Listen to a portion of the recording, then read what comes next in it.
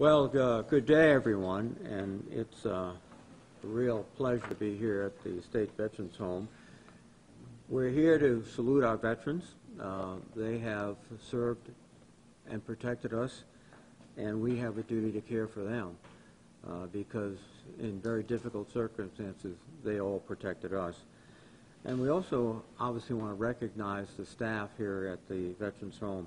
They've done an extraordinary job when it comes to the COVID pandemic to make this place not only safe, but also a real home and source of comfort for veterans and their families. And we appreciate what you do very much. Obviously, I'm delighted to be here with my colleague, Senator Whitehouse, who played a critical role in efforts to support this home. And many other efforts over the last several months with respect to the pandemic. Governor McKee, thank you for joining us. I really appreciate it. Director Yan, thank you. We also have an old friend, Sam Anzararo, my buddy from Wesley, and Senator Murray. Thank you, Senator, who are here.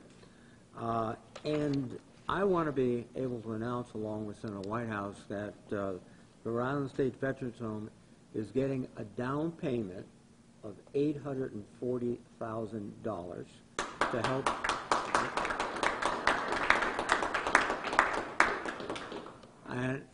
to help with their response to COVID-19. And I say down payment because more help is on the way, because more help is needed. Now, we've got to ensure we're doing everything to protect our veterans, and not just our veterans, but also others in nursing homes throughout the state from becoming casualties of COVID-19. We know, and I used to refer to these people as older, but lately I've been saying more mature.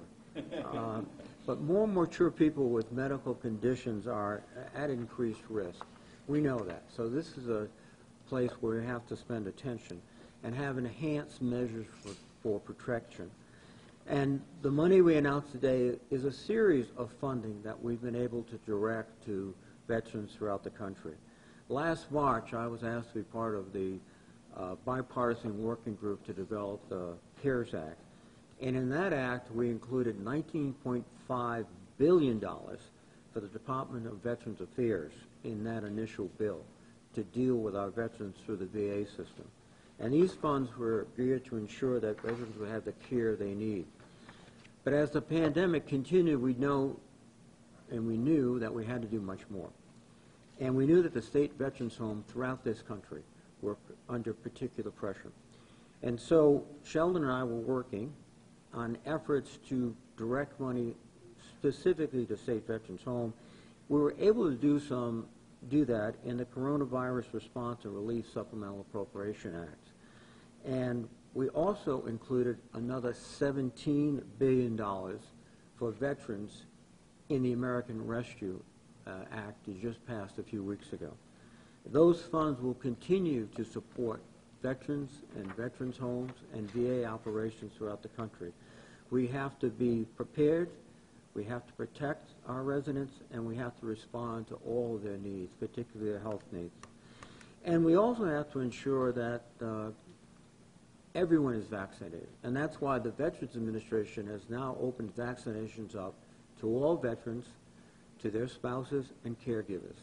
And I was up at Providence at Davis Park, looked at the vaccination site. They're doing a remarkably good work. So I urge all veterans, if you need a vaccination, just contact the Veterans Administration Hospital.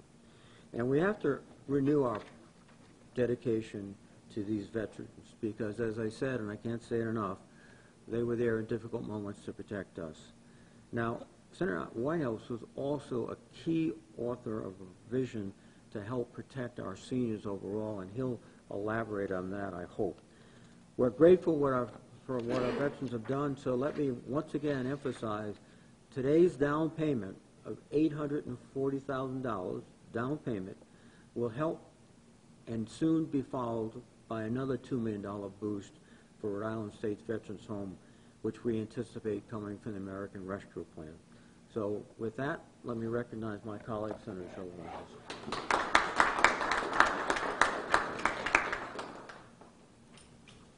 Thank you, Jack. It is a pleasure, as always, to be with you, my senior senator and the leader of our congressional delegation. I'm delighted to be joined at what is my first public event with our new governor, Dan McKee, who I've known for many, many years and has always been a very strong supporter of veterans, and Senator Murray, who is the vice chair of the Senate Veterans Committee, and Sam Azzanaro, who is the relentless and extraordinarily passionate chairman of the House Veterans Affairs Committee.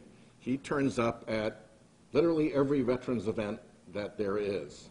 And I know that Senator Murray and Representative Azzanaro are incredibly important voices for veterans in our State House, and now with Governor McKee, I think there are a lot of good things to be done, including seeing our director, Kasim Yarn, still in action, where he has been such a formidable veterans director for our state and a great friend as well.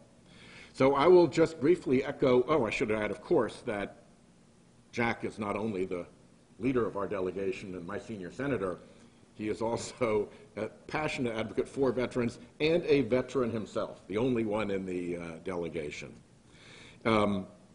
As Jack indicated, the down payment of $840,000 to support this beautiful facility is already dedicated and on its way.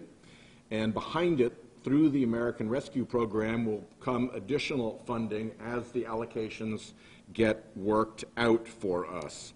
The total is $750 million for construction grants and payments to state veterans' homes around the country, and another $14.5 billion for the VA.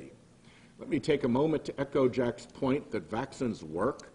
They not only save the lives of people who get vaccinated, but they also control the spread of the disease and save the lives of other people as well. And no one understands better than an American veteran the value of saving others' lives. One last piece that Jack mentioned is that working with Senator Casey of Pennsylvania, I authored a provision to help deal with what we saw happening in nursing homes here in Rhode Island during the COVID epidemic. Some people had pretty good COVID experiences. Some people had horrendous COVID experiences. People who worked in nursing homes had extraordinarily difficult experiences.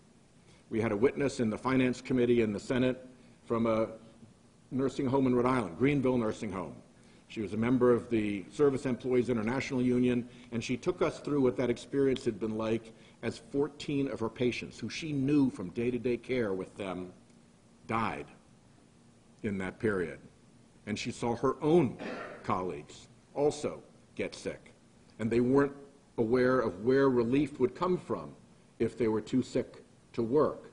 So what we have done is to provide a program with $250 million in funding to states so that should this happen again, there are surge teams ready to come in and pick up the slack when an illness goes through the staffing of a nursing home and they're simply not able to provide the services any longer. $200 million for Health and Human Services to contract with quality improvement organizations like our own Rhode Island Quality Institute to provide infection control assistance to these nursing homes so that from the very get-go, infections can be contained as much as possible. So it's been a real pleasure to work with Senator Reed on all of this. His leadership through this whole process of very, very significant appropriations has been very meaningful. He is on the Senate Appropriations Committee, and I also will close by being sure to mention that a lot of this was led by the House of Representatives.